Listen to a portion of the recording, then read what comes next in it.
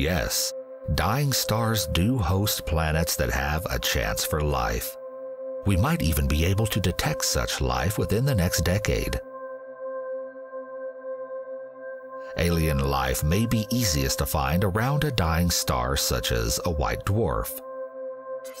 That's because astronomers could detect oxygen in the atmosphere of a white dwarf's planet much more easily than on an Earth-like planet orbiting a Sun-like star.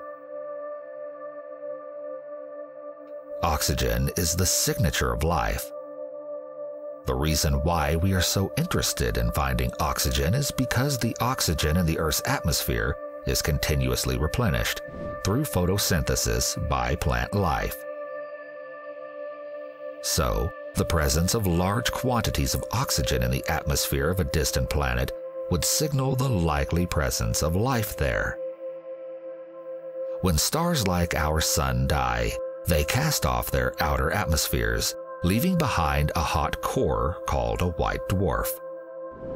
A white dwarf slowly cools and fades over time, but it can retain heat long enough to give an orbiting planet billions of years of mild temperatures. The abundance of heavy elements on the surface of white dwarf stars suggests that a large number of them have rocky planets in their orbit.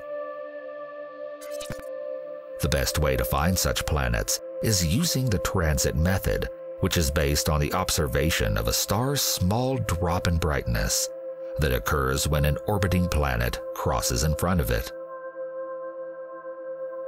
A typical white dwarf has 60% of the Sun's mass, and it's about the size of a planet. So, an Earth-sized planet can block nearly all the light from its parent white dwarf star, meaning even a 1-meter ground-based telescope could detect the presence of a planet. NASA's James Webb Space Telescope, scheduled for a launch on March 30th, 2021, will be able to study the gases of these alien worlds.